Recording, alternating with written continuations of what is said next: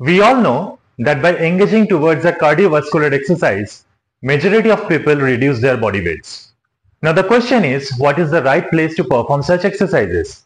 I often see that people are running on the roadside with an improper shoe. As a result, there is a huge possibility to hurt on their ankle and knees and might turn into a disaster in future.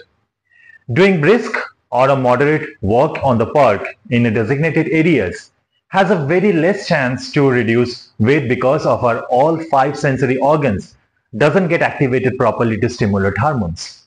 Therefore, my observation says that doing brisk walk on the road is more effective than walking on the ground or park.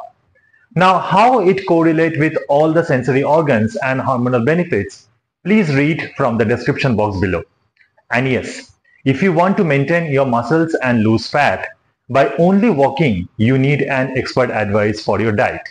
You can visit to my website in the description box for more information. Thank you.